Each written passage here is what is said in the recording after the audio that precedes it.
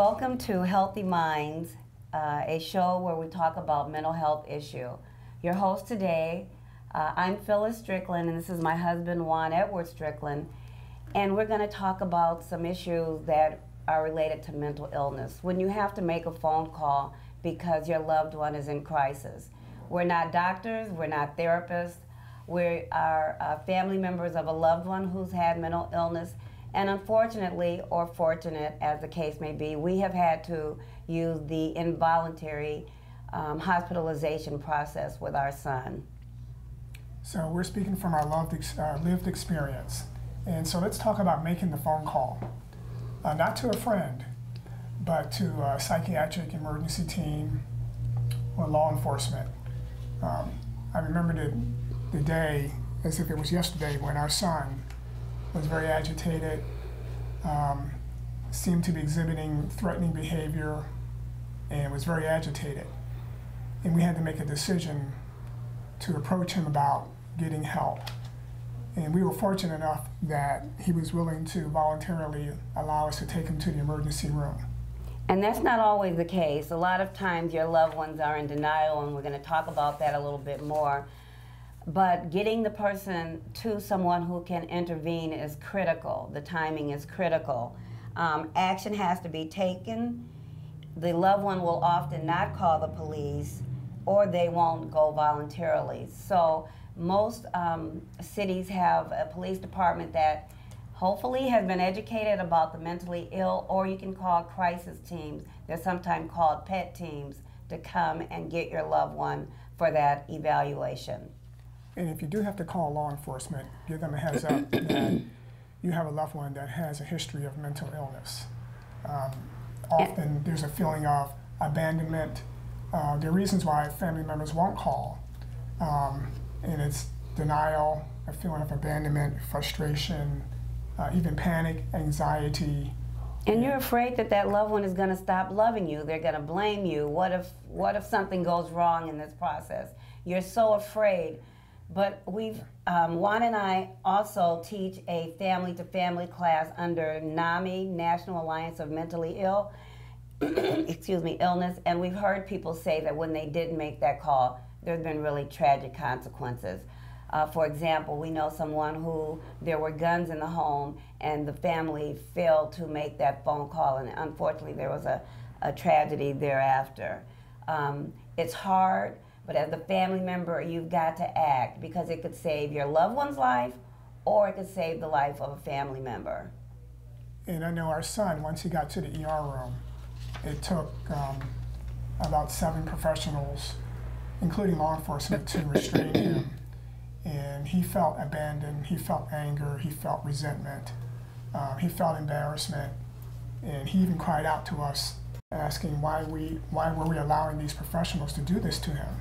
So it's very painful for us as well. And I want to interject about that, because that was such a process. We went into the emergency room, and he was asking us a lot of questions. Why are you taking me here? Why are you doing this? Nothing is wrong. So he's in a state of denial. We're in a state of fear. And so we get to the emergency room, and because he was an adult at the time, we couldn't, quote, check him in. He had to agree to see the doctor, and he would not allow us to talk to the doctor, but we were prepared and had something already typed up about the current behavior and other information that we had, so that we, even because of HIPAA laws, we might not be able to go into the room or talk to the doctor. We can hand the professional something so that they have some background information. Because even though he was agitated, he probably was smart enough to talk his way out of it. The second thing I want to share with you all is, so we're waiting for this assessment to happen in the emergency room, and we're on pins and needle, and he's pacing. And at a certain point, he said, "I'm leaving."